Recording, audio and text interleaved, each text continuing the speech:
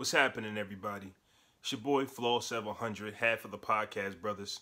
But let's get into it without any further delay. Who would be the greatest if Michael Jordan, LeBron James, and Kobe Bryant did not exist? I took a little poll on Twitter just to see what the people thought who would be the best. And some of the answers are some that I expected and some not. So let's get into it. You got Kareem Abdul-Jabbar with a lot of votes. Kareem Abdul-Jabbar even got a Shaq in there. Shaquille O'Neal. So I'm not going to say no names. I'm looking at it right now on my Instagram. But a guy just said Shaq would be the greatest if Jordan, Kobe, and LeBron didn't exist. I disagree highly. So we got some Shaq.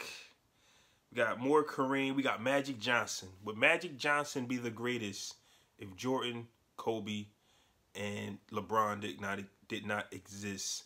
For what he did for Los Angeles, finally beating Boston, 5 titles, 5 finals in 9 years, I think. So Magic was just a winner. Just college championships in college. Magic was a winner. Magic was a winner. So, you know, let's hold on to that one. Let's hold on to Magic. Who we got? More Kareem, more Magic. Bill Russell.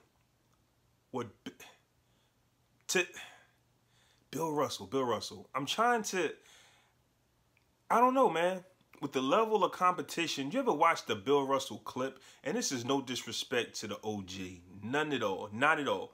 But you ever looked at a Bill Russell clip and just was like, bro, what the shit is this? Like, it's just him, 8 feet tall, 4-foot white people trying to jump up and get the ball out of his hands. Of course, he's going to average 30 rebounds a game. Him and Wilt Chamberlain, Bill Russell and Wilt Chamberlain, and they played against each other, and it was highly competitive. But when they weren't playing against each other, it was like, bro, I'm not watching this, man. Like, shout out to y'all and y'all stats, but I don't know if y'all doing that in the 80s, the 90s. Of course not. You know what I'm saying? Like, but that was that era, and they dominated that era. So we do got some Wilt Chamberlains, Mr. 100 point game. You know, so we got Bill Russell, Kareem, Wilt, Magic, and Shaq. I'm going to take Shaq out. I don't know why Shaq was even brought up. Shaq is not. I respect your opinion, but we're not going to go with Shaq. I'm going to go with Kareem. I'm going to go with Kareem. Kareem would be the GOAT if Jordan, Kobe, and LeBron did not exist. I got the stats right here. Listen, I ain't got them memorized up in my head. Sorry. I do know off the top without looking at my notes that Kareem won the championship about 6 times.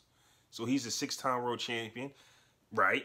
6-time MVP, right? We talking about regular season. 2-time scoring champ. He did it early though, 71, 72. So I can see how people can forget about, you know, what he did in the early ladder of his career. He was a rebound leader, 4-time block leader. He led the league in field goal percentage, 19-time All-Star, 19-time All-Star. I'm trying to find where the camera is. I keep looking over here, but the camera's right there. Camera's right there. It's right there somewhere. My bad, people. Don't worry about that. 19-time All-Star. 2-time NBA Finals MVP. 15-time First Team NBA. 11-time All-Defensive Selection. NBA All-Rookie First Team. Rookie of the Year. 6-time most valuable player for Sports News. So I guess that's different. So not only was he the MVP of the league, but he was 6-time Sports News most valuable player. Sports Illustrated Man of the Year, one of the 50 greatest players of all times, selected in 1996 as a member of one of the top 10 teams in NBA history, the 1986-1987 Los Angeles Lakers. And we're not even going to get into the college accolades, but I guess what we could say is big men don't get that spot because we're always talking about Kobe, LeBron, and Jordan, with LeBron being the forward, but he plays point forward. He's like a point guard forward type of dude. So can the big men get the spot? I want to hear from you. I want y'all to write in my comments. Can a big man be the greatest of all time? Why don't we give big men that accolade? Why is it always a guard who's the greatest of all time? Because let's face it, as exciting as Kobe Bryant is, you would rather have Kareem Abdul-Jabbar's career, right?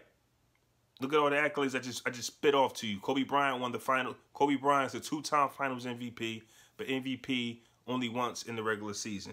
Now, yes, he might have been robbed once or twice, but that still would have been, what, 2 or 3? Jordan, 6-time world champion, 6-time Finals MVP, 5-time MVP of the regular season, I think. I think he only won 5 times, which means only. He won 5 times. Defensive Player of the Year. Jordan is stacked. It's going to be between Jordan and Kareem when it comes to the stats. But I think Jordan's impact on the game elevates him over Kareem, and I think that's why Jordan gets that greatest of all time, because it's just the impact. Nobody's talking about Kareem, except for me right now. Nobody's talking about Kareem. Like, what did Kareem do for the game? A lot, but if you actually ask some of the kids today, they can't tell you nothing about Kareem Abdul-Jabbar, and I guess that was just a personality thing. But I want to hear from y'all, man. I got Kareem as the GOAT if LeBron, Kobe, and Jordan didn't exist. Who do you have?